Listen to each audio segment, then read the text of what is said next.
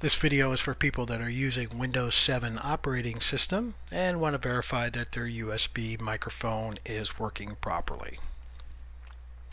So let's get started. I need you to first open up your control panel window. To do this, go ahead and click on your Start button located in the bottom left-hand corner of your screen and click on the word Control Panel. Once that window appears, it might look different than mine. That's okay. If you notice over in the right hand corner, we have options to view by. Mine is set to small icons. Yours might be set to categories. But let's go ahead and make sure your setting is at small icons for this demonstration. Now all your settings are listed in alphabetical order. The one that I need you to click on is the word Sound. Once you've gone there, go ahead and click on it. This will now open up the sound window. Now you can see we have 4 tabs. We have the playback tab, the recording tab, the sound tab, and the communications tab. For this demonstration, we're going to focus on the recording tab, so go ahead and click on that. Now again, might look a little bit different than your computer, but what we want to focus on and what we want to see is Cyber Acoustics USB headset, or if you're using a standalone microphone, Cyber Acoustics USB device.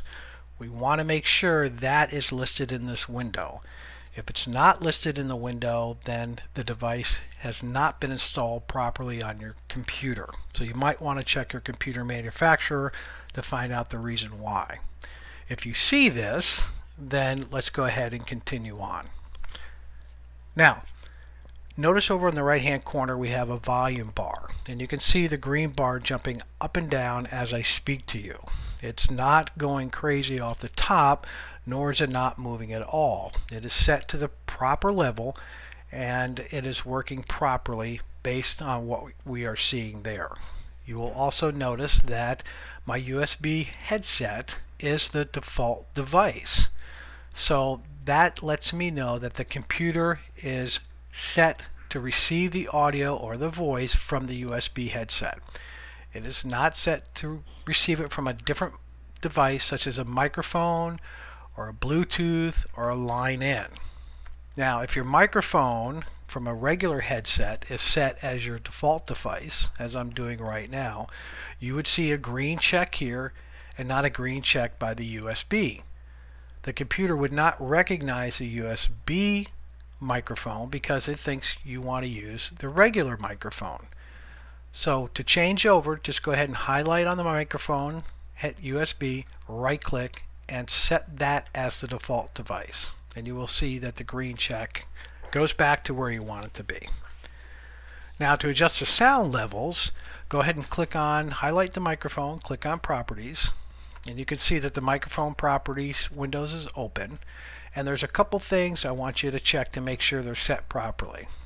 Under Custom, you'll see something called AGC or possibly APC or Mic Boost. You want to make sure that box is checked. For the level, you want to make sure that the microphone is set about 50. Maybe 60 if you're soft-spoken, but 50 is a good range for you to be in. Make sure that this isn't muted, or the microphone's not muted. To mute the mic,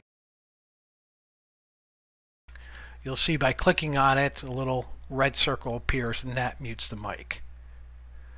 So once these settings are set, go ahead and click OK. The USB is set as the default device and everything should be working properly. If it's still not working, please give tech support a call. You can reach us at area code 360-823-4127. Hopefully this video was helpful for you.